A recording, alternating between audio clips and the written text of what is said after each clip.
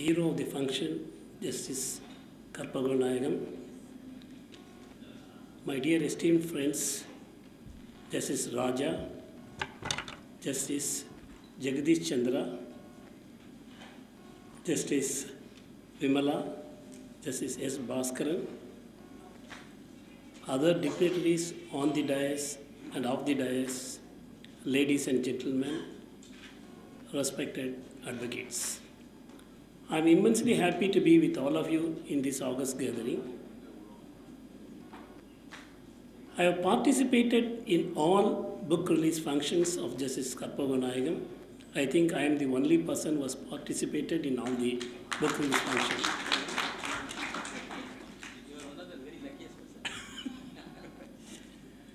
Justice Raja spoke much about me. Yes, when he was appointed as an Advocate General, Additional Advocate General at Madurai, when I was there, I saw a bright face sitting in front of me. And at the end of the hour, that is at 1:30, I asked him, I suppose you are the newly appointed Additional Advocate General? He said yes. Then immediately he came to my chamber. From that day onwards, we are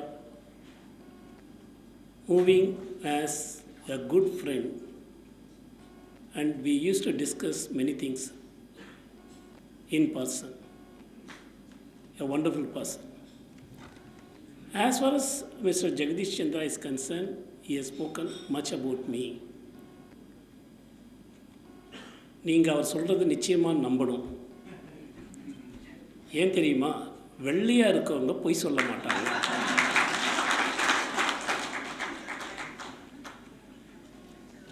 So believe him. Whatever he said good about me.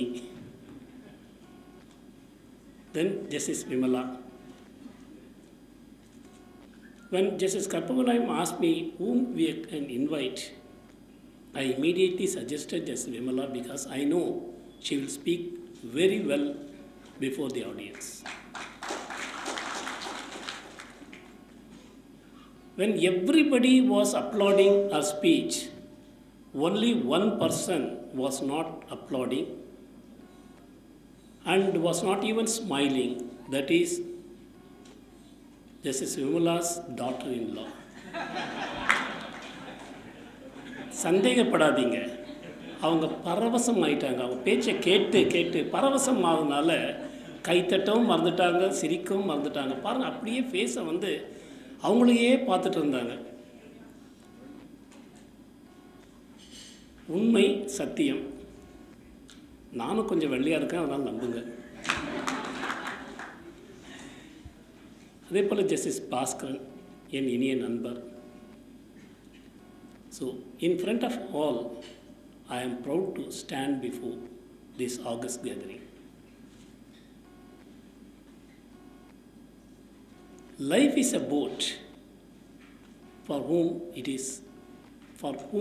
they are enjoying it.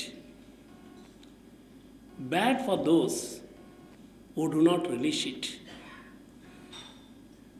Worst for the persons who compare them with others.